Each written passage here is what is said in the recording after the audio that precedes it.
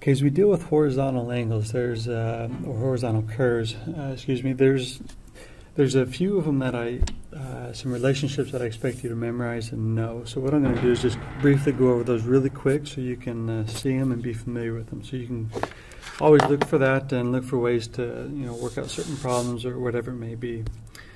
So the first thing is you look at a horizontal curve here. You got certain points. You have your point of curvature and your point of tangency, and then you also have your point of intersection. All right, this what allows us then you have your curve going from your point of curvature all the way over to your point of tangency. What this allows now is you have certain angles that are created as you do something like this. The first thing we want to make sure you understand is what A is right here. Okay, A is your intersection angle.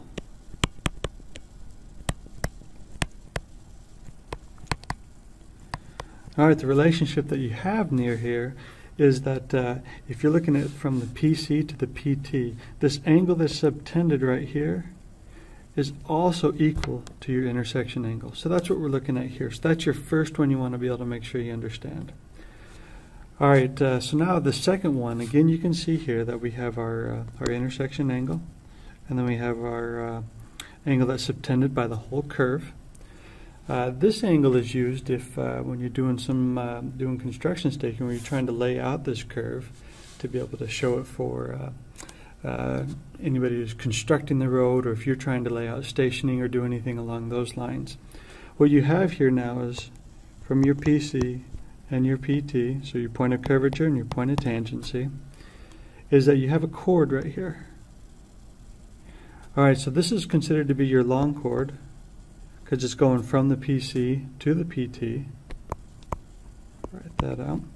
All right, now the angle that we're looking for is the angle from your back tangent, from this one right here, this angle right here. So if you take your angle of intersection, or the angle that's subtended by the whole curve right there, divide that by 2, this is what this angle represents. So again, another one just for you to look at and be able to memorize and see where it's at. All right, this one here, a little bit different. This is where you have a certain point on the curve. Okay, now what we have is we have 2 chords to that point, one from the PC to that point, and then all the way over to the PT. I should probably write that right. PC right there. Okay, so if I knew this point right here, and I'm trying to figure this angle right in here, all right, now what you have is between the point of interest and your point of tangency, you have an angle that is subtended right there. Well, this angle back over here then is just that angle, so B over 2 to be able to solve for that. Last one then, similar situation we had before. You have a point of interest right here.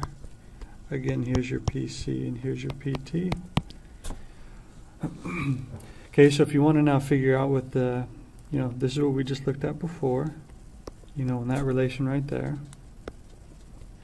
Now let's look and see that, say you're on this point right here, and you're able to look back at the PC, and you want to then calculate an angle, what it has to be to get over here to the PT as you're working your way on over. Well, now this is the angle that you're going to look at and that you're going to want to turn and measure. So to be able to do that, if you know this angle, then you can come up with exactly what this one right here is. So if you look at this, in reality, what is C and B? Well, C plus B is what? This is your intersection angle, right? This is the whole angle that is subtended down there. All right, so isn't that just the same thing as I over 2? Just an interesting way to look at it, but these are 4 angle theorems I want you to be able to memorize and understand. These won't be available. I won't give this to you. This will just be something you have to be able to memorize and recall if it's on a quiz or on a test.